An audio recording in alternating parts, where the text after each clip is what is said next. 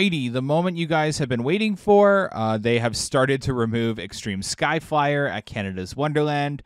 So this was shot around 12 p.m.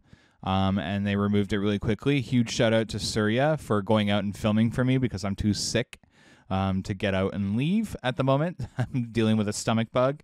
But yeah, it's really exciting, really cool to see this happen.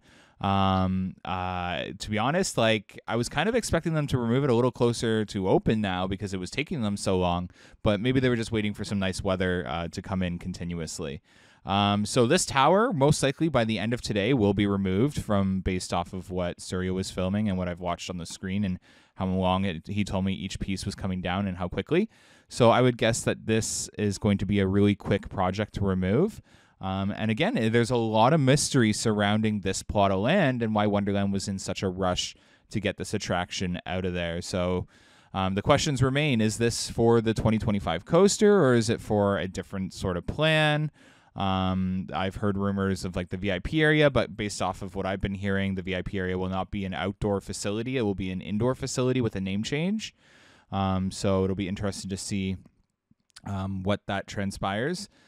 So outside of that, really excited to see it come down. I know that sounds really weird, like Wonderland removing an attraction.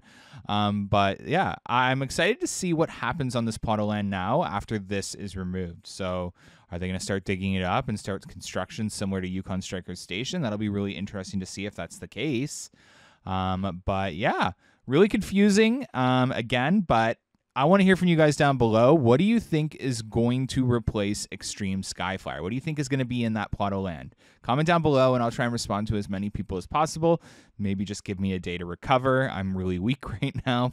But yeah, nonetheless, thank you so much for watching today's update. There'll be another construction update coming later on tonight or tomorrow morning, so stay tuned for that. And as always, thank you so much. Have a good one, guys.